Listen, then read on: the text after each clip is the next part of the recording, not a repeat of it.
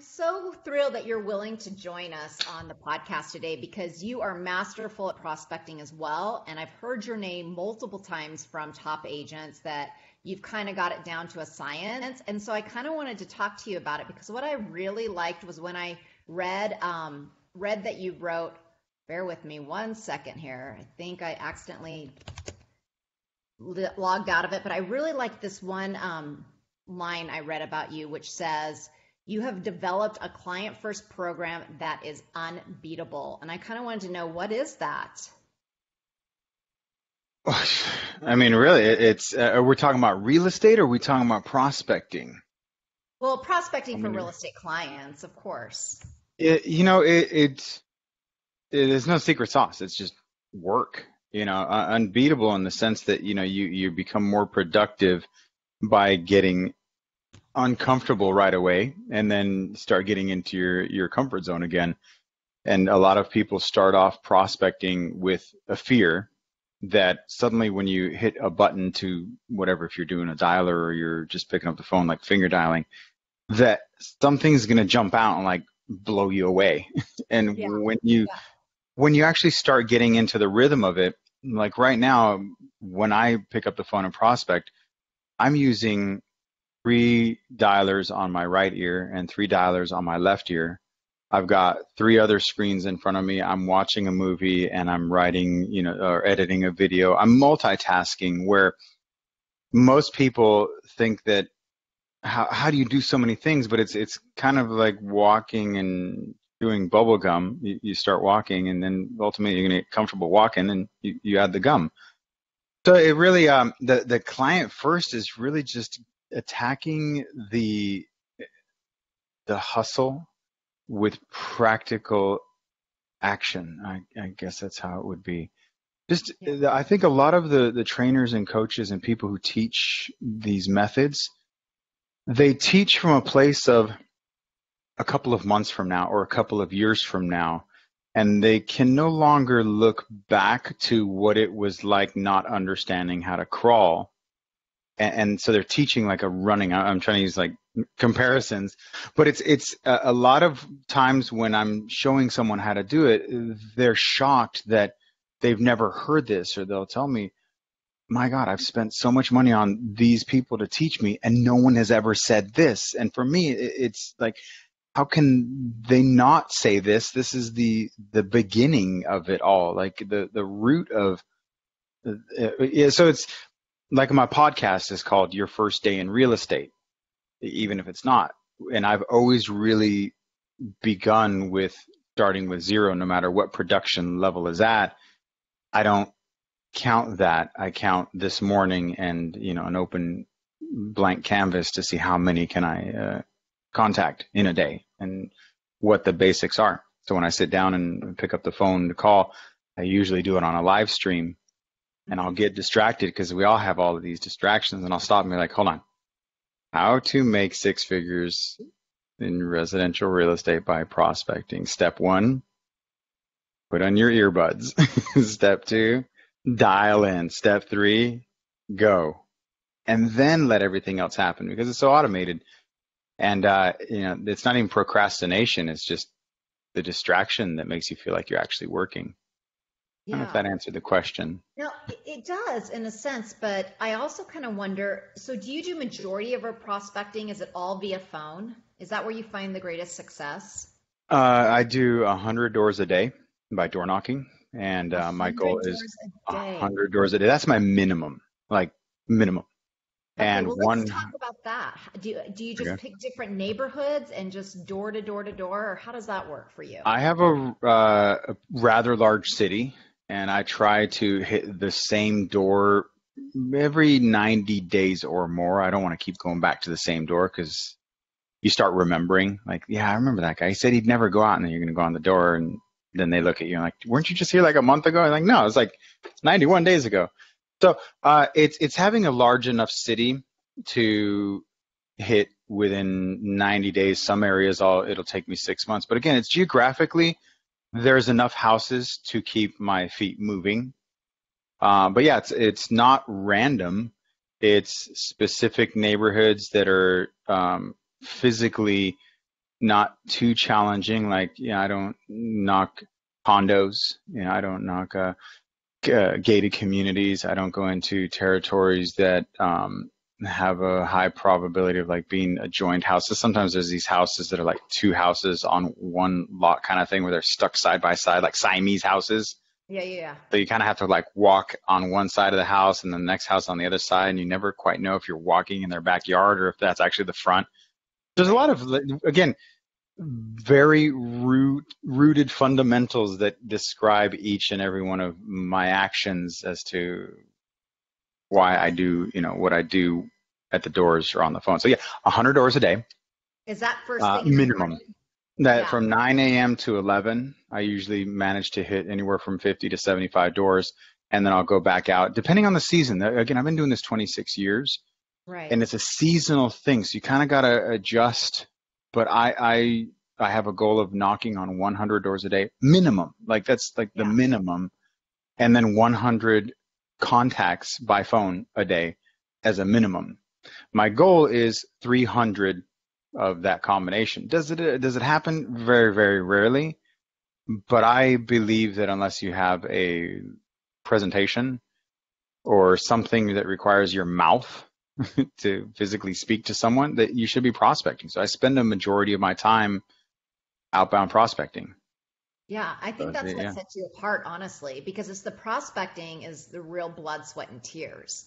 And if you've Mhm. been doing it 26 years consistently, you probably have a pipeline that you can pass down to the next generation by now. There is one of my biggest mistakes I've ever made, and I've made it several times. And real estate is a very geographical business, and I believe that you have to live and work in your location. I don't think I've ever met an agent who doesn't physically live where they work and be successful. I've seen other Right. people who are like, I wish I could work in Beverly Hills, and so they'll drive to Beverly Hills, 30-minute drive and try to establish themselves as a Beverly Hills agent. But, when they go home, they're cutting their hair in, Fontana or Yucaipa. So so my biggest mistake I ever made is I've reinvented myself on more than one occasion. I can count definitely 6 times where I have ripped myself out of a geographical existence as a productive agent in one community and relocated completely to like zero again and rebuilt it again 6 different times. And so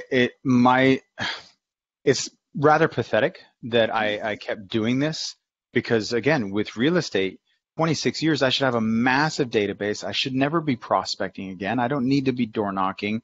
But because I've done it so many times, reinvented myself, I think that might actually be why I am so good at helping other people start over because I just keep doing it myself. Where, to start from the beginning, I started in Orange County in 1993, and it was strictly telephone prospecting, cold calling, and I'm talking like massive numbers, a minimum of 100 a day. But once I learned the technologies and purchased a couple of higher end dialers, I was doing upwards of 600-700 contacts a day, you doing double fisting, which is, one call on one ear, one call on the other ear. And then just doing that kind of amount of business, strictly love them and leave them, no past clients, no sphere of influence, just pick up the phone, set an appointment and follow through. This is before the do not call list. This is before really kind of caller ID, unless it was like on a phone, but people still answer. They didn't like ignore like they do now. Even if you Right. didn't recognize a number on your old caller ID, you still answered. It's just like, I don't know who this is, but they still pick up. So by reinventing myself so many times in 2003 was probably the fourth, fifth time I had uprooted myself. But this time I did it right. I moved to a city in the Inland Empire in Southern California. And this time I was a father and a family man. And so I started working more of a pillar of the community type where I was digital mayor before that was a thing, or the ambassador to your city. I had a Hummer and I had it wrapped and I lived in front of an elementary school. So there was this trifecta of marketing and branding that got me really fast to the top. Not only that, I came from Orange County, where now I was in the Inland Empire, where showing up in a suit made me, the best, where everyone's just kind of slacked. I showed Right. up dressed for success, came from a Shark Tank into, full of guppies and Yeah. dominated. Then the market crashed, and about 2012, 2013, started seeing, I was the number one agent in that town. I could have run for mayor, even though I'm not like political. Everybody knew me, no doubt about it. And I had branding and recognition, and there was a point where I didn't have to call, I didn't have to prospect. And that's the ultimate goal for any real estate agent, is not to prospect forever.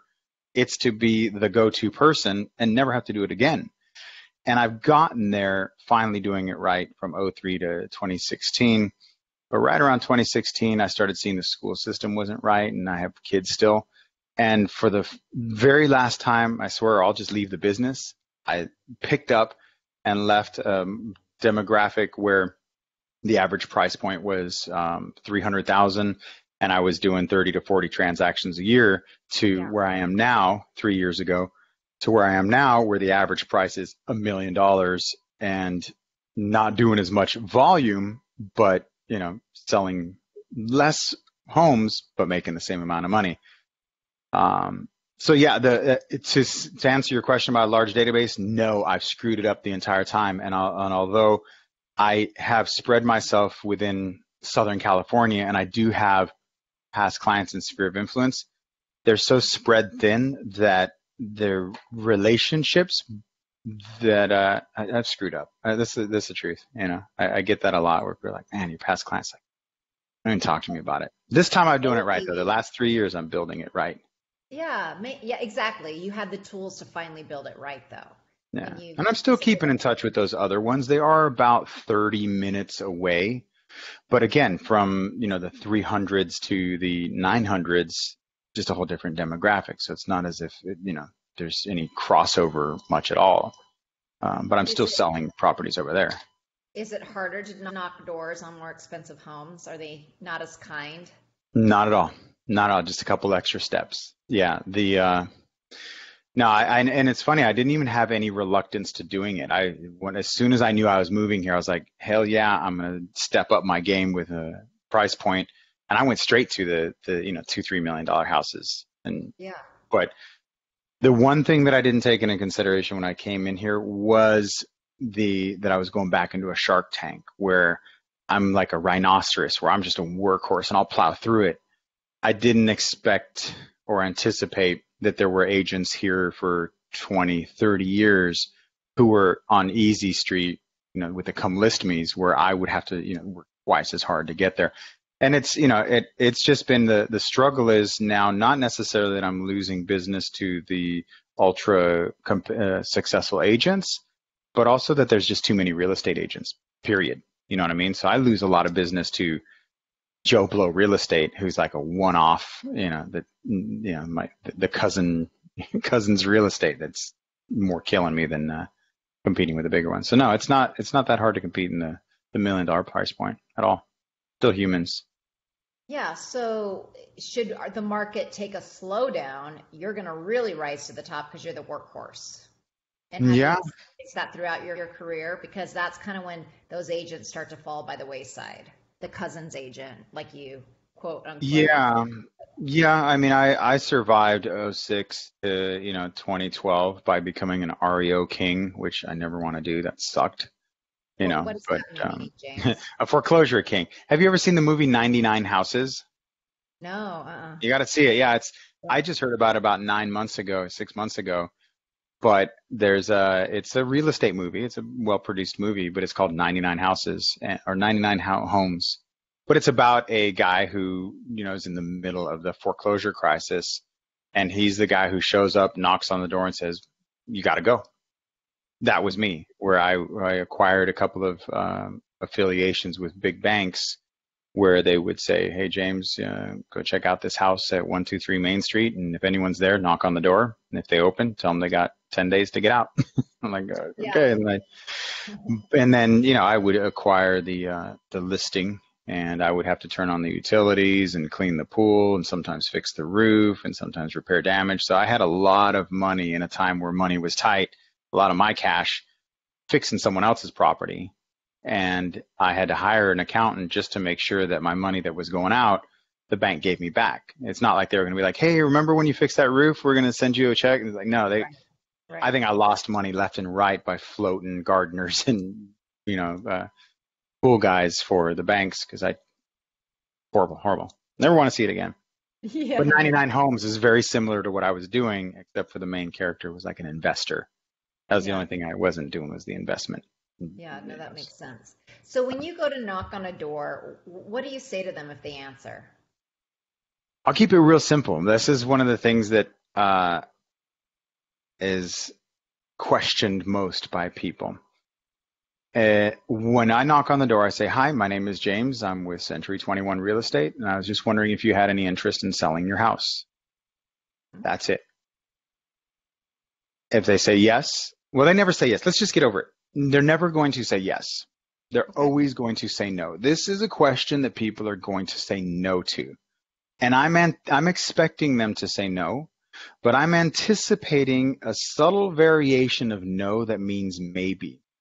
And once you train your ear to listen to that by asking this specific question, I'll tell you the science behind it in a second. So it's totally different. And once people get it, they're like, "Oh, okay, I get it now." But anybody who watches my live stream, so I'll do live streaming in about 30, 45 minutes. I'm going to go door knocking, and I have one hand and a camera in my hand, and I'm streaming like we're door knocking together, just Okay. for accountability. It's interesting. You should check it out. Yes, for sure.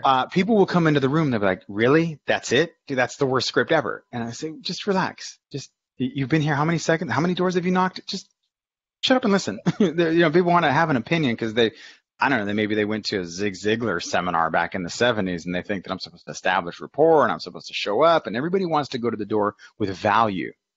But Mhm. unless you're showing up at the door offering to clean up their dog poop or like wash their car or hand them dollar bills, you're useless. You have zero value. So most real estate agents will go up there and they'll say, "Hi, Mr. Jones." I'm like, "I'm Mrs. Jones." "Okay, Mrs. Jones, a nice mustache." All right. You never know who you're talking to. Right, But they'll right, go for up there and say, sure. "Hi, Mr. Jones." "Oh, Mr. Jones. Hi, my name is Joe Blow from Joe Blow Real Estate. How are you today?" And the people are like, "Fine. What can I do for you?" "Well, we're just canvassing the neighborhood and noticed that there's a couple of properties that have listed in the area. And we know that once one home hits the marketplace, that two or three more pop up just like it. And we're just wondering, when do you plan on selling? Or who do you know who might be thinking of selling?" And what you have to understand is people don't have time for that. And if they could swipe left on you physically, they would. And they've already checked out. Time Magazine put out an article in 2015 that said that the attention span of the consumer is now that of a goldfish. Everybody's heard that Yeah. one, right? That we have the attention span of a goldfish. So taking into consideration that we're living in a swipe left society where people just disregard, it's never a good time, right? It's just not going to be a good time. Even if they're thinking about it right now is not a good time. Who knows what they were doing 90 seconds before you showed up on their doorstep?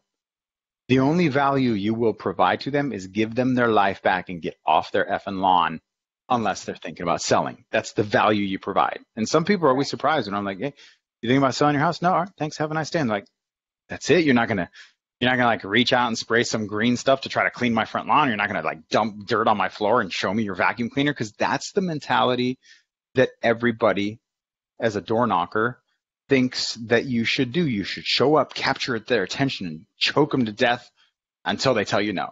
And for me, it's like, no, no, no. Here's my objective. Do I have a lead? Yes or no? No? Buy. Yes? Step two, am I going to close right now? Probably not. When will they be interested? So do I have a lead? When can I close? And step three is, obviously I'm not going to be able to close right now for an appointment because I'm a complete stranger and they're checking out. It's not the right time. But if they are slightly interested, when can I come back? And by what method can I follow up? So do I have a lead? Yes or no? When can I close on them? And by what method can I communicate with them until it's time, the right time for step two? Yeah. So going back to the Time Magazine article in 2015, we have less than 8 seconds to get their attention and get what we want. So I'm going up to the door and I'm saying, and I'm going to count on my fingers for the video crowd. "Hi, my name is Agent with company, and I was just wondering if you had any interest in selling your house." Within less than 5 seconds, I've identified myself and I've approached them with what I want. There's nothing wrong with that question. Some people have said, "Oh my God, that's so bold. That's so crazy. That's so daring. How dare you ask that question?" But if that were the case, people would be like, that's none of your damn business, or that's so rude. I've never had anyone think that that's forward. So it's not a Right. forward question. It's just right to the point.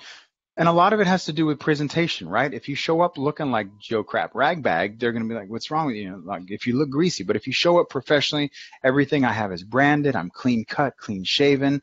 I keep a distance. There's a lot of overthought that I've put into door knocking in particular, where there's a certain space of distance. I'm making eye contact. I'm not creepy. I'm not like walking up all stalking. I'm not sweaty. There's a whole bunch of just, because I understand I've got less than 8 seconds, but also I've got less than 1 second for them to look at me and size me up. Like within 1 second, they've judged you. Yeah. So now you've got less than 8 seconds to spit out what you want before. So as I'm walking up to the door and I ask this question, knowing that I've got less than 8 seconds before they're checked out because their attention is gone, I've got to identify myself and ask that question. So now what will happen is that it is impossible, and I do this every day, and everyone who listens to how I do it, once you understand this, it changes everything for you. If you ask a question and the knee-jerk response, like when the doctor gets that little rock and hits your knee and it always kind of jerks, you never really know what he's looking for, but you know he's looking for something. Even though like everybody's knee jerks, it's the way it jerks that he's reading. Like, it was a little slow? What I'm expecting them to say no, but I'm trained enough to know to hear a subtle variation of no that means maybe. So here's how it goes. Agent with company, I wonder if you had any interest in selling your house. And I go, no. It's okay. Thank you very much. Have a nice day. It is impossible, I assure you, it is impossible for them to think maybe or yes and say no without me picking up on it. So here's how it'll sound. And if it didn't work, it wouldn't work. If you are thinking yes, what I'm doing is I'm walking up to your door and all you're hearing is real estate. You've already judged me. You're hearing real estate. And in your mind, in a flash of a second, you're like, well, actually, we are thinking about selling this house. This is so weird. That's kind of coincidence. But no, they're going to do something with their voice that's going to be what I call a soft no or a reluctant no. That's going to come out like, no, or not right now, or not at this time, or not really, or I have an agent, or what's my house? It's going to be some singing like fluctuation of their voice that is very different from it. And again, you watch my content, you will hear it. And when I train people to hear it, I tell them, I go, watch, you're going to walk away from a front door and you're going to ask yourself, did it just happen? And the answer is yes. You just didn't spit it out. You didn't like catch it. But once you notice that, then it's super important for you to go with a follow-up question and saying, and I'm going to do this physically for the video crowd because I'm standing at the front door and I'll say, hi, my name is James with Century 21. I was just wondering if you were thinking of selling your house. So much body language and NLP and relax, slight mirroring and matching depending on their speed. Obviously, if they're holding if they're 90 years old and they're holding back an 80-pound Rottweiler with one leg as they peek through the door, I've got to be a little bit quicker. If they open up the door and they're like, hey, how's it going? So I'm like, hey, how's it? So there's subtleties in the connection that I've got to squeeze into that 8 seconds, but I'm not trying to build rapport because it's not possible. You're not going to do it. I'm not bringing value. I'm interrupting their day. Each one of them is going to be a different read each time. So I'll say, hi, my name is James with company. I was just wondering if you had any interest in selling your house. No. Do you think maybe, and I do this by default now. I did it and you can rewind, but I do this Columbo-esque. You know Columbo? Yeah. Columbo the detective.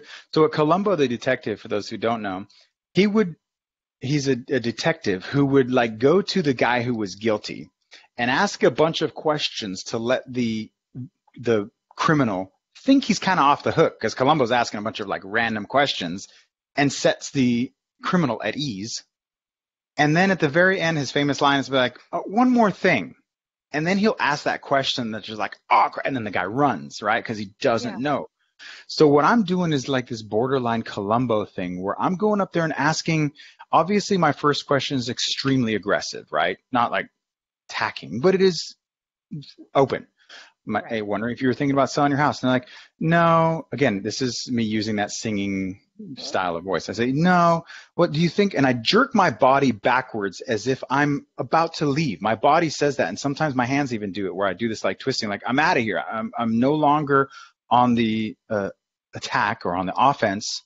I'm now leaving your front doorstep. You can put your guard down, because as I say those things within 8 seconds, they're building this wall of like, go away, right? And as soon as I say, oh, do you think maybe, wondering if you had any interest in selling your house? Like, no. All right. You think maybe later down the road you'd reconsider? What I'm doing is I'm twisting my body away and softening my approach, but in my tonality, I'm subliminally, if you can say, letting them feel as if I'm out of here. But one more question. Do you think maybe later down the road, meaning that I'm taking it out of this very same moment where obviously it's uncomfortable, it's clearly not a good time, you don't have to tell me that, I'm out of here, but you think maybe later down there's the words that I'm saying, but the words that I'm saying is in a tone that they interpret with my subtext that I'm telling you. Do you think maybe later down the road you'd reconsider? 9 out of 10 times when they do that, no. And I say, do you think maybe later down the road you'd reconsider? As I'm walking back and pulling away, like, well, my wife, my dog, we're moving to Tennessee or something. They will open up, undoubtedly, without a doubt. If I see so many houses that I don't get, because you just can't get them all. It's just going to be the way it is. But so many times I'll go to the MLS and I'll see a new listing. I'll be like, yep. That was the lady, right? I knew she was, and I know homes that are coming on the market before they hit the market, but I couldn't get them as a lead, whether it's to get their name, number, information. There was something there that I knew that after hundreds of thousands of doors, almost like a spider sense now, where I can pick up on those subtle variations, just sense something. The listing I got 2 weeks ago, I just walked up to the door and I felt it, that the lawn was kind of dying. As I walked up to the door, mail's a little bit piled up, and then I go to the door to knock on it, and there's a chirp from the smoke detector. Okay, what am I thinking? Maybe pre-foreclosure, abandoned property. You know what? Something's not right here. This isn't kind of, so I looked up the name using a software, looked up the name, called him up. The guy goes, yeah, actually, we're getting a divorce, and we just left the house. It's abandoned, so, if you want to list it, if you can convince my ex-wife, go for it. Otherwise, so I got it, but you pick up on these subtle things. So when I go up to the door, I'm taking into consideration that 8 seconds that I have to capture their attention, ask a question, and then if they hesitate or give me that reluctant, I will say, well, do you think maybe later down the road you'd reconsider? And they're like, well, we were thinking about going to Tennessee, but it's not for like a year or two. Oh, okay, great. Then what I'll do is I'll shift my body back to like relaxed mode, right? I'm doing all of these things very, very consciously, but they don't know it. Like my shoulders are back now, and I've stepped forward a little bit, but not too much, keeping a little bit of personal space. And I'll say, well, and I'm doing this automatically while we're talking. I'm like, well, do you have any idea what it's worth? And I'm doing like this, well, maybe, I'm like this magical guy who can tell them what it's worth. Where most agents will be like, well, why don't I come over and give you a CMA? Where I'm just having this conversation with a complete stranger, still keeping in mind the very short time frame I have to spit all of this out. All I'm trying to do is, do I have a lead? When can I close? How can I communicate? So now I got a lead. When? You think maybe later down the road? Well, we're thinking about it. Okay, so now by asking, do you think maybe later down the road, and they open up, now I've got to back off again, Columbo style, and step away and ask them a question that is along the same topic, but not necessarily going to confront them to put their wall back up. So I say, you have any idea what it's worth? And I do this like, hey, you have any idea what it's worth? And I'm, looking around like I'm estimating their house. Like, well, we check online. Da, da, da. And for example, I hate Zillow. If they're like, well, Zillow says it's 800. I'm like, well, what do you think of that? And I'd be like, whatever. Or, it's not bad. I'm getting in their mind of like, what do they think their value is? So I'm setting it is so stealth, right? Everything is extremely deliberate. And I've had people, like some of my one-on-ones, though, if they're Southern California, I'll take them door knocking. And I'm just like, dude, how did you pick up on that? I'm like, and then after 2 or 3 times, I'm like, I saw that. I heard it. I could sense it. You're going to have people who will go to the door and they're quick and they're done. You're going to have people who come out and shake your hand and talk.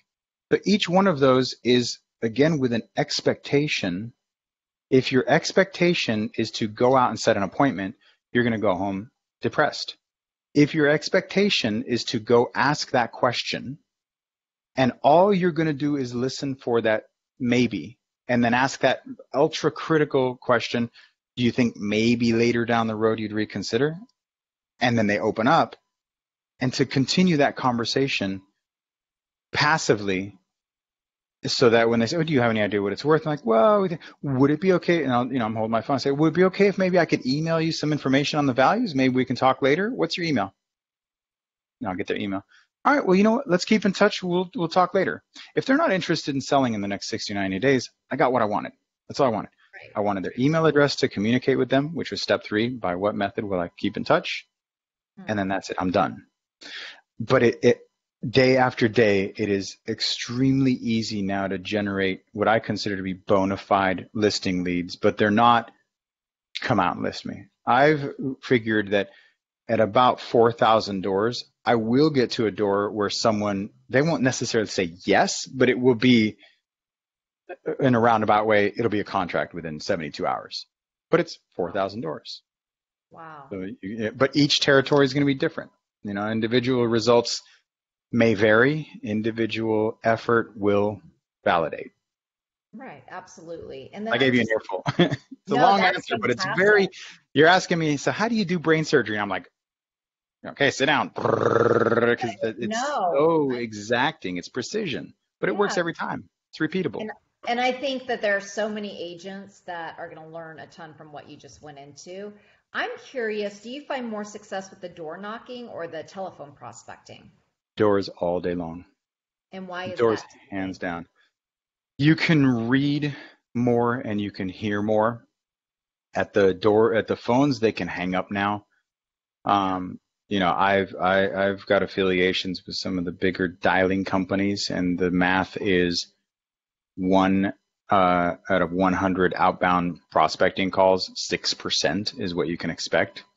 Mm-hmm. So it's almost, not that it's a waste of time, but it's extremely time consuming for the level of leads. For example, back in 1993 to 1999, I could get on the phones, cold call, generate that quick rapport using the same script and not be shut down. Like, people are just much quicker to detach you, right? They're much quicker to just cut the rope. Where back then you could keep someone on the phone, but now just everyone's, much quicker. So if it's not the right time, I'm going to hang up. Where before, people didn't hang up on you as much. They wouldn't ignore, they wouldn't ghost you. Ghosting wasn't a thing back in the day. Now it's like an everyday occurrence. People ghosting me, Yeah. And so for the doors, I get better results because I can use NLP and physicality, and I can read things better. There are certain things that I like, things that would take away from the effectiveness both on the phone and at the door, and that's what I call like a thumbtack. When you go to there's a wise tale or a myth that when you're going to go take a lie detector test, that you stick a thumbtack in your shoe or somewhere, and you're supposed to, right. When they ask you that question, you step on the thumbtack and it like freaks out the system. Yeah. A thumbtack in door knocking and cold calling is an Amazon package, a baby crying, a dog, the mailman walking past, a gardener, something that will give me a false reading on my attempt to extract, do I have a lead? So, for example, when I'm going out door knocking, I don't leave my propaganda. I don't leave it where they can see it. I usually hide it as I'm walking up to the door. I'll hide it. But when they open up the door, it's just me and that person, and I have a clean reading on, hi, my name is Adrian McCombany. I was just wondering if you had any interest in selling a house. Okay, well, thank you very much. Or you think maybe later down the road you would go, okay. But if they see something on the ground, which always is distracting, especially when it's like another agent, they're going to come out. Many, many times people will come out their door and be like, looking for a package or looking for something there. Because people are just too damn distracted. We got less than 8 seconds, and now they're opening their door, and I don't even have their attention now. Now they're going to pick up their package, and here they are reading this, and I'm out, right? Yeah. So at the door, you're able to see more and you're able to pick up more on the energy and you can see it. And quite honestly, they can't hang up on you. They can close the door, but if they close the door, it's because they're not interested. Right. On the phones, for example, you'll never get the person who's like, well, I have a neighbor. Again, many times people will say, well, why don't you ask who do they know who? For me, that's never really worked because it's like, okay, who do you know who? Well, I got a friend. His name is Joe. Oh, can I have Joe's number? No, you can't have Joe's number. I'm like, well, you give him my card? Sure, I'll give him your number. You're not going to get what you're looking for anyhow. But there are maybe 1 out of 100 houses, there are those nosy neighbors or the village, snooper that will come out and be like, oh, hi. And then they'll kind of escort you out as you're walking out. And they'll be like, well, that one's a divorce and that one's on drugs. That one I think might actually be they died. And they'll give you the rundown of the neighborhood. But again, every individual is going to give me the results. My expectation is not to extract every ounce of life from everybody at the door. I think that is one of the biggest reasons why people are afraid of cold calling and door knocking is that their expectations are completely not in line with reality. So when you have a broker or a manager who says cold calling doesn't work or door knocking doesn't work, it's because someone told them, or maybe they found out themselves that it didn't work because they went out knocking with a turd script like, hi, my name is Agent Company, and we noticed that a house in the neighborhood just listed, and we know that every time one person lists, 3 more list I can. We're wondering, who do you know who might be? That's not going to work, especially now in this day and age. So if their expectation was to get success and set a listing appointment from door knocking, and I'm saying it's going to take you 4,000 to set an appointment for door knocking, and you only got to 20, and then you went to lunch and checked out, and you're like, this doesn't work. If it took that many, oh man, could you imagine if that's all it took? Same thing with cold calling. I hear other trainers say, well, you talk to 30 people a day and you'll be super successful. Like 30 people? Ooh, what list is this? Tell me, what town? If there's a town where I can pick up the phone and talk to 30 people a day, I will stop right now. I'll pack a suitcase and I'll go dominate that town, and then I'll send for my wife and kids, in 2 months from now when I'm loaded.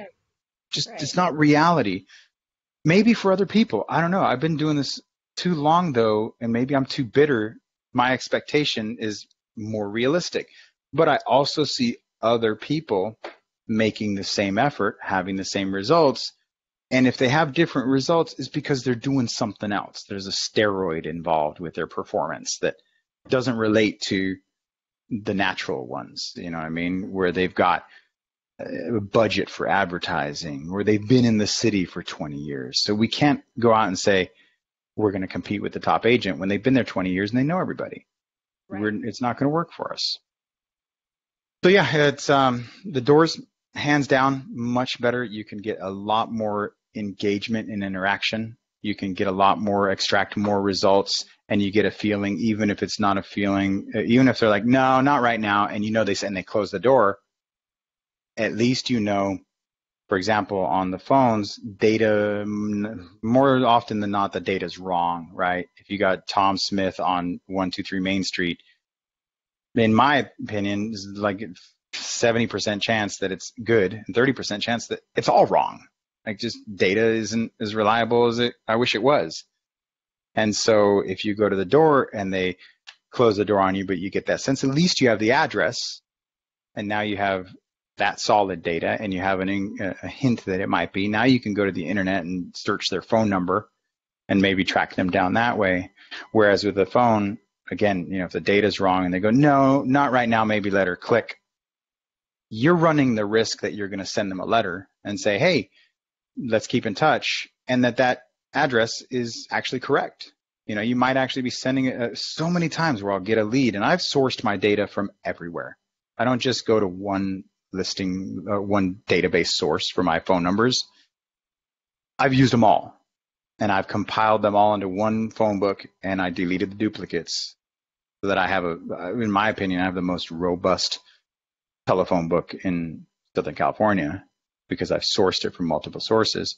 But it doesn't mean my data is that pristine that I can trust a 50-cent stamp. And it might be cheap now, but if you go out and door knock 100 doors a day and you pick up the phone and speak to 100 people, a day, you're generating anywhere from 3 to 5 people who say maybe.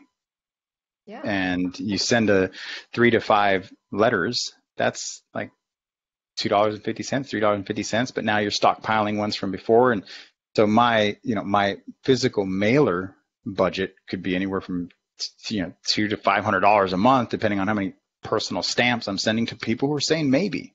Yeah. And the quality of my lead, I would take 10 of my maybes over 100 of Zillow, Truly, or Realtor.com, even Facebook advertising maybes, because those are obscure people that are tapping everything. I'm physically speaking to individuals who have hinted that maybe, which is far superior. Oh yeah, for sure. But even though telephone prospecting isn't as good for you, you still do it, right? Just to rest my legs, Okay. because door knocking is extremely physically demanding, and sometimes it's too hot. I think my limit is like 85 degrees, and I'm smoked. Yeah. The Well, weather especially if you're in a permitting. jacket. Yeah. Yeah. Are you No, I'm usually- usually in like a golf shirt, most of Okay. the time. Yeah. When it gets below about 60, I'll do it in a jacket. But yeah, it's and again, you have to do phone follow-up. Everything is in the follow-up. Again, your expectation is to there's a night and day difference between cold calling or cold door knocking and follow-up. And it's I always have to kind of digitally slap people when I'm live streaming, or like, so how many appointments you set? So what is your ROI? Like, I'm cold calling. I'm not following up. So what is your question? What is my ROI on door knocking? To 100 contacts I'll talk to, I'll get 3 maybes. Out of those 3 maybes, I probably need 300 maybes for me to get something solid, because people say yes today and they're gone tomorrow. People say, no today. So it's a very strange, it's a very weird world where you'll think you got something and then it's gone. Yeah. I mean, how many people I'm like, my next listing, and then all of a sudden they're like, no, we're staying. Talk to the wife. We're not going anywhere. I had one that I was working for like 2 years, had the contracts ready to sign, and the renter decided to buy it. Here I'm like, so your expectations have to always be in line with reality based on the behavior and what you're doing, so that you're not disappointed. And I think that's one of the biggest misdirections that most trainers and disservice that they do is to throw out numbers. And I don't know where they get these numbers from, that lead people into thinking that it's that simple. It's not, and I don't think people are looking for the magic. I would hope people really, always say people, they're looking for the easy button, the magic. I don't think people are doing that, but they are looking for a lesser path of resistance. But I think if they actually knew what it would take, most people they would either do it with the right expectations or just not do it, because they're like, hell no, I'm just not going to do that. I'm afraid of calling once. You're telling me that you want me to call for like 5 hours a day every day? No, I'm not going to do it. So shell out your money and pay the lead dealers then. Yeah, exactly. Well, I think this has been very interesting, and it'll be so insightful for many agents, especially when you talk about starting somewhere fresh and building up again. I'm just curious, because I don't want to take a ton of your time. If you had one thing to tell agents today, what would that one thing be that would help them? No, plant your roots deep and don't go out too far. I mean, that's one of the, there's a couple of strong pieces of suggestion that I would have, but one of them is, because it is real estate, you've got to plant your roots and don't branch out too far. It's very easy, for example, to grab the expired list, and say, give them to me, because they think they're the low hanging fruit, but it's low hanging fruit, but there's, 100 coyotes chomping at the same fruit. That's not low hanging fruit. That's heavily competitive. And you don't even know what the story is behind that expired. You don't know why it expired. Where most, they're taught like they're the low hanging fruit, they're the hottest. But if you don't know there's a reason why they're not selling in the first place, maybe they actually did change their mind, right? Mhm. Maybe their dream home they were going to buy burned down and that was the only one. And, and so Right. the expectations, I guess the best piece of advice would be stay near and have realistic expectations Mhm. because, nothing will kick you out of the business faster than thinking that it's easier than it is. I mean, it's fun. It's just not going to be easy. You know what I mean? It just takes a lot more than people think. And a lot of these TV shows, like on Bravo, the $1 Million Listing, they condense these guys' hustle from a 9-month or 6-month shooting window to a Yeah. 30-minute episode. And all they see is, okay, so they see one obstacle. The person gets mad and they drink a glass of wine and now they're happy again. Oh, that's all I Yeah. got to do is drink wine and everyone's happy.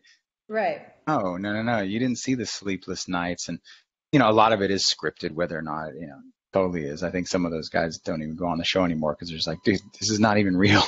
Let me just Yeah. go back to work and selling real estate. I'm not totally selling myself, pandering it to the entertainer. But it's just the biggest mistake. I really just, that was the one thing, and I hate regrets, but I really wish I never left this territory because I started 26, 27 years ago, 5 miles that way, 3 miles that way. Had I known what I know now then, there's no doubt about it that I would be in the top 10 of real estate agents in California because of my work ethic.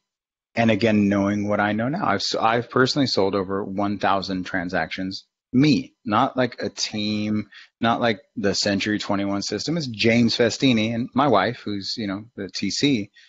But had I could have leveraged way more of that and known, tighter community and established myself much deeper and richer. Had I done what I did in 2003 to 2016 here in 1993, but I wouldn't have known. That's the thing. It's like hindsight is 2020.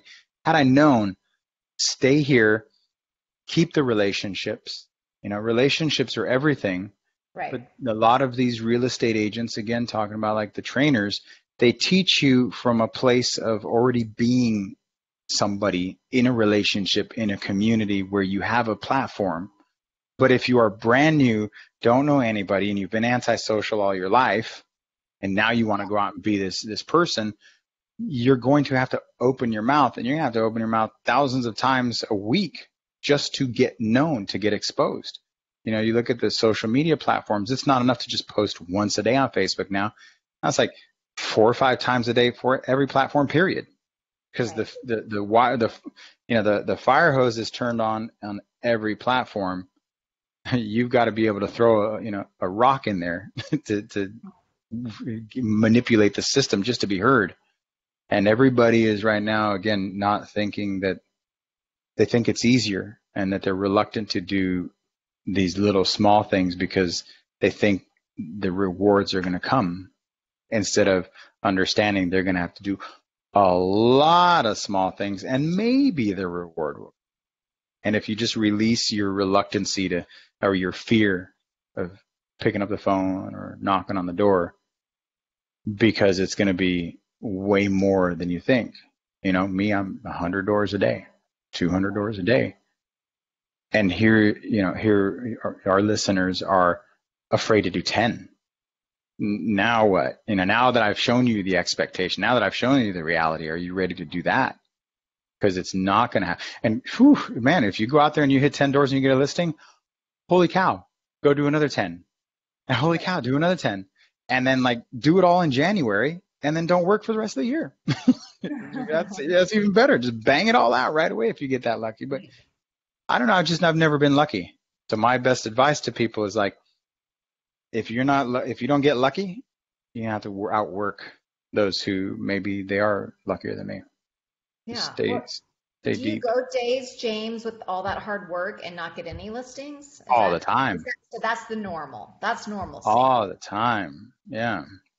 Right. And again, for me, psychologically, it messes with me because I'm coming from a place where I was used to 4 to 6 listings every month, 4 to 6 sides every month. And to go, 30 days without a listing, because again, to me, I was a brand new agent in March of 2016. Although I've had, I'm walking in with 23 years experience, and I was the king of my own country, and now I'm, shot into another place. I'm just another peasant. So for me to not have the success that I was feeling was like a double whammy, to be like, you know what? I'm working still much harder to try to catch up. When you go into this real estate business, when I came into here, I knew that I couldn't expect to be the number one agent within 5 years. I've been here 3.5 years, and it's starting to finally pick up momentum. But I knew that there were for example, if most agents will come in there and be like, who's the number one agent? I'm going to kick their butt, right? They read 10X and crush it in the same day, and they're like, I'm going to get it. And then they look at the number one agent and say, well, the number one agent's doing 100. I'm going to do 120. Like, yeah, you really got something there. And they'll go out there with this expectation, but what they don't understand is that you're nobody, and they've been in this community for, let's just say, 10 years, but that they've spent how much money and time in that 10 years. So let's just imagine they spend in 10 years $300,000, right? Let's say in my community, in marketing and effort, and 10 years, yeah, it's realistic to think that they've spent that much money in getting their name out. $1,000, $2,000, $3,000 a month, whether it be Zillow, Truly, Realtor.com, bus benches, fly swatters, whatever. So now you go in there and you think, I'm going to beat them. How long do you think it's going to be to beat them? 5 years? So now if they've spent $300,000 in 10 years and you want to pull this off in 5 years, you're going to have to spend twice as much money and work twice as hard to do it in 5 years, because you're trying to take a shortcut that, you're running a path, a marathon, and you're trying to beat the guy who's, miles ahead of you. What is your shortcut? Run faster and, like, I don't know, maybe even get a scooter, like cheat. And the only way to cheat in the system is dump more money into it. There's no shortcut in getting faster. But the problem is in that 5 years, they're still always going to be 5 years ahead of you. So you're never going to quite catch up. You can't go into a marketplace thinking you're going to beat or even be number one. Go to like number 5 and say, that's realistic. I number one in my town does 80 or 90 sides a year. If I was a brand new agent and I was listening to some of these podcasts, and some of these podcasts say they put on these mega teams that are doing 100, 200 sides a year. And so they get this implant that says 200, 200, 200. And they go into the marketplace and they think, I'm going to do 200. And then they see this number one agent's doing 80. They're like, 80, that's nothing. I'm going to do 200. Well, it's just, you're completely like detaching from reality because you hear other areas you don't quite understand as a new agent, in particular, the concept of teams, right? That's something like when I was growing up in the business back in the old days, it would have, that was called a company. There would be like the broker and there was 20 people working under them or 10 people working under them. Now they call it a team and they put a face to it. So Joe Blow Real Estate, the new agent will come in and say, I'm going to beat Joe Blow Real Estate. And they never look behind and say, oh, Joe Blow's got like 10 people working behind him. And here I am competing with 10 runners. So again, it's all about perception and expectation and knowing what you're capable of and constantly being grounded in reality. So when you ask, are there months where it doesn't happen? Absolutely. A lot. And in my ultra competitive marketplace, and knowing what I know, I mean, I'm coming in, with skills and not crushing it. How long is it going to take someone with no skills to dominate? And my only disadvantage is popularity. And you don't get popular without spending a ton of money or putting in the time, which, I'm doing more time than money because there's never going to be enough money to get me popular fast enough that I can compete with, my own effort. So wrapping your vehicle and branding yourself and putting yourself out there. But yeah, it's a roller coaster of uncertainty. But that's the one thing about prospecting is that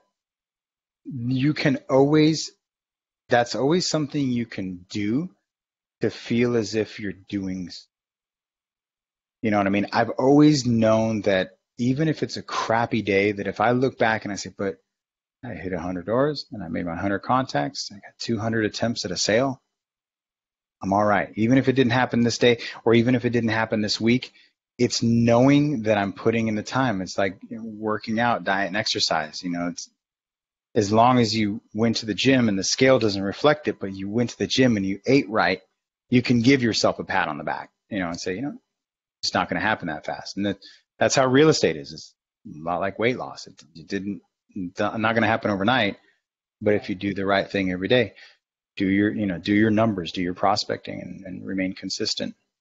Don't back down from that. Wonderful. You know, fearless. All such great advice. Thank you so much for your time. I appreciate you being a guest on the podcast. And if people want to learn more about you, James, where do they go? JamesFestini.com. That's okay. it. Okay, Instagram. Great. I'm a big Instagram guy. So okay. Wherever you feel best, I'm probably there. I put out a lot of content. But yeah, Instagram is one of my favorite because I do a lot of video. Okay. Yeah. And they can go see you do the door knocking, which I think would be very valuable for many agents. So. Yeah, it's again, it's an expectation. You know, people will come into the room and they'll say, "Oh, I'm wait here until he gets a listing." Like, oh my God, you better hold your breath because it's not going to work that way. It's going to take a while. I'm like, well, you know, and people always want ROI.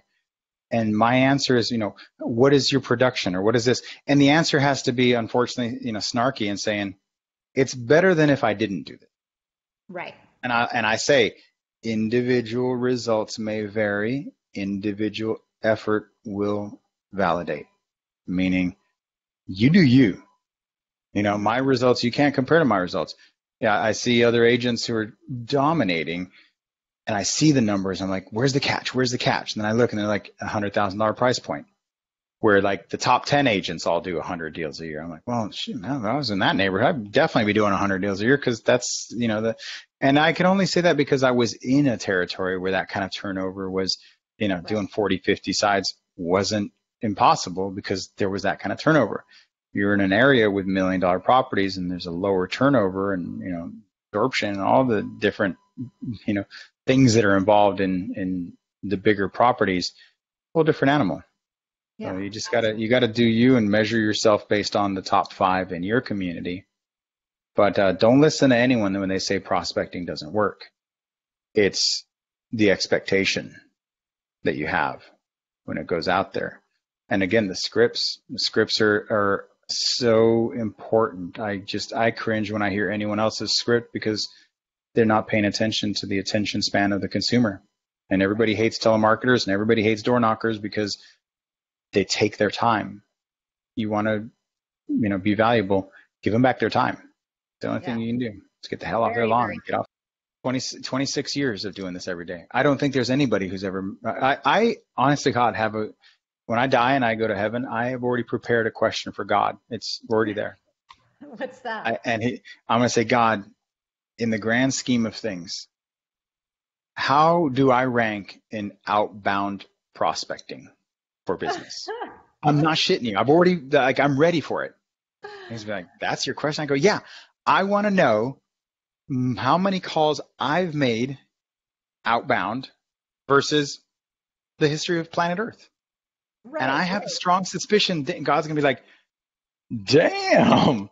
Well, there's this guy in India who started when he was like 10 and he was using a dialer, but James, you're like in the top. I honestly feel that like because of how long I've been doing it. I mean, there are other people who might say, oh, I call more, but they want to be doing like 2 or 3 years. I have had a minimum standard of, you know, making these outbound calls for 26 years.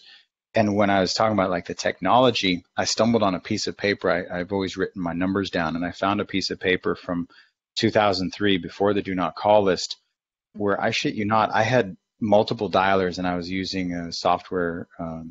It was like machines, actually like boxes with setups and like double fisting. And I was using an upper and a lower ear. So I was doing 2, 4, 6, 8, and then 9, 10 telephone lines. And I was like listening and watching screens blink. If you ever watch me prospect, it's like flying a space shuttle. Like I'm seriously just watching screens. And there were days in that little screen or that little paper where I was monitoring, consistently through 2003, 2002, 2001, when I was using the Gemini 2000 was the name of the boxes, I was speaking to 500 to 700 people a day. Oh, wow.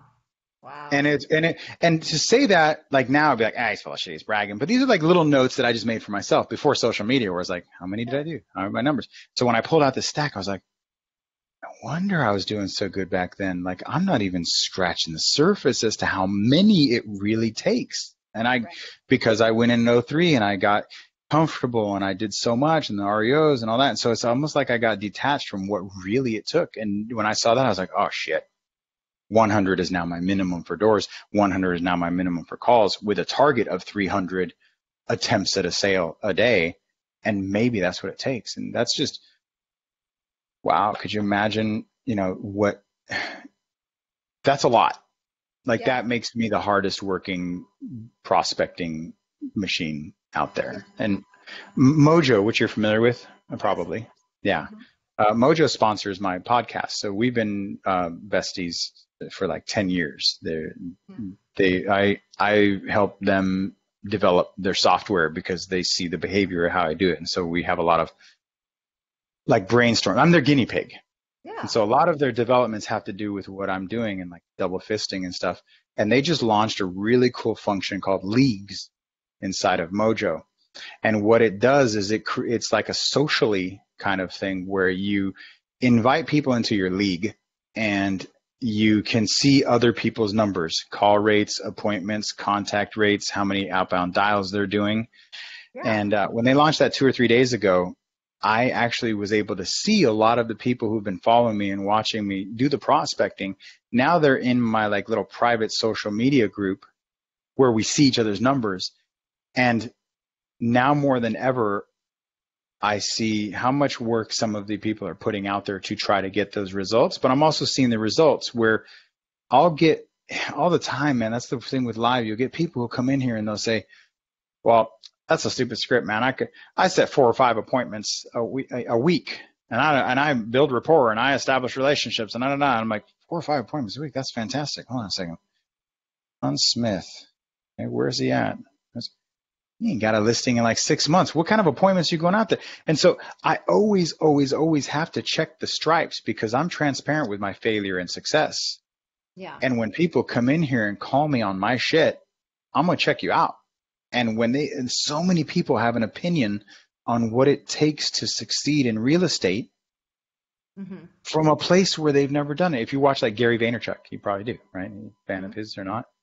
Where people talk about like Facebook ads don't work. He always talks about that, where people don't do Facebook ads, but they're the same people who've never done it. These are the same people who say your script sucks. Why don't you try this? Because they went to one like Amway sales pitch back in the 70s, or Melaleuca or Shackley or fucking Luscious Lips or whatever the hell they're selling, with their MLM, where they always have like these, you should do it this way, and then I have to be kind and say, you're not doing anything. Why are you giving me advice? Just move along.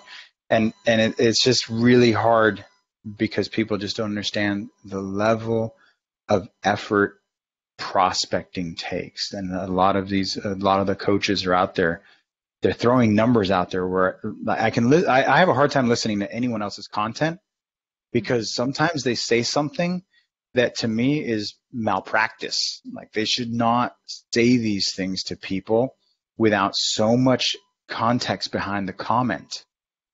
You can do this if you just do that. And I'm like, no, you're not telling them you can do this if you just do that for 5 years.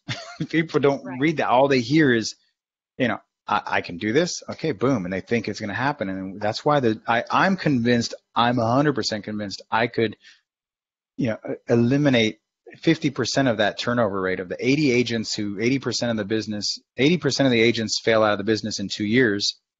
I know I can cut that in half, but it would start by cutting in half the amount of agents who are coming in, because I would expose it, and people would be afraid of coming in here if they knew that's what it took. Most of the real estate agents in this business quit before they ever leave, they ever leave. Yeah. They're out of the business within the first year, but they don't know it for like 2 years. They're still handing out their business cards. They don't know they're done. No, I've It's seen that. so much more work, but I wouldn't do anything else, right? When I'm out door knocking, it's like 85 degrees. I'm thinking, wow, this sucks. And then someone opens the door and they say, really? Is the market that bad that you have to be out door knocking? I'm like, you have any interest in selling your house or what? No? Okay, well, thank you very much. And I'm walking away where most people are like, oh, kill me now. This is so pathetic. I just should. This was not the glamorous thing I saw on Bravo. This is not it at all. Right. This, and they'd be like, done, right? Where's the Done. wine? And Yeah. where I have to be like, I would rather, and I asked this question like 2 weeks ago, would you rather be driving for Uber or would you rather knock 200 doors a day? It's your Right. choice. Like if you're more, if you're fine with that, then do that. But don't think that my ego is affected by someone thinking that it's dirty or smarmy or less than to be a telemarketer. I'm a telemarketer. I'm a high paid telemarketer. I'm a door-to-door salesman. I don't have a problem with that. Yeah. I don't have a problem with 100 people telling me. I don't have a problem with 200 people telling me no every day. I have a problem with me going in, to my kids and saying, do your homework, and they say no. That's rejection. Yeah. Yeah. No, I Someone get telling it. me no at the door that's not interested, no worries. This is the best job ever. I just wish people knew what it involved. And I'm really kind of glad that no one's willing to do it. Right. It Exactly. makes it easier for me. God forbid everybody door knocked. You know what I mean? God Right. forbid everybody actually prospected. That's why I don't touch the expireds. They're there.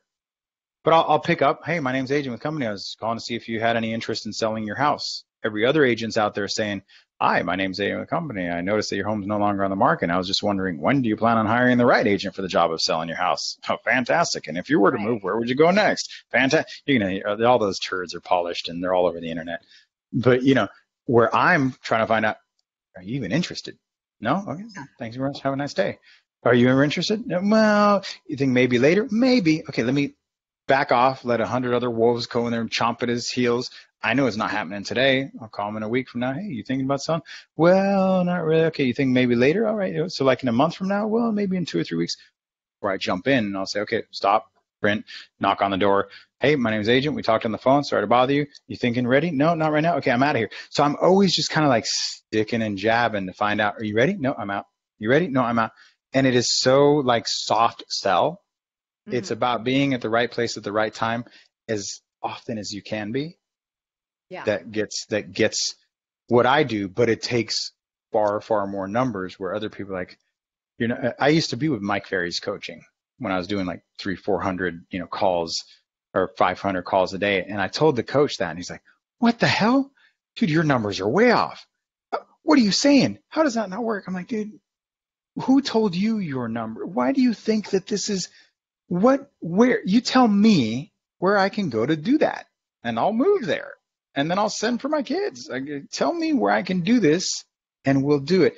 But everybody is, I don't know. Maybe you can find out that mission. Maybe that's one of your articles. There you go. Where do these theories come from? Where do these actual numbers, who manifested this like 30 calls a day and you'll sell real estate? What town is that? What? Right. 30 calls a day if you've been in there in that business in that town for 20 years and everybody knows you and you built a database and you kind of know something's happening and you call them, 20 or 30 people, maybe 20 or 30 expireds who know your name. Yeah, maybe. Yeah. But 20 or 30 complete strangers, they're not even thinking of selling. It's hard because I work so hard. Maybe it's just because I'm not lucky. That's all. No, yeah, I think you just found the niche that works for you. So. Yeah. Anyway, thank you so much, James.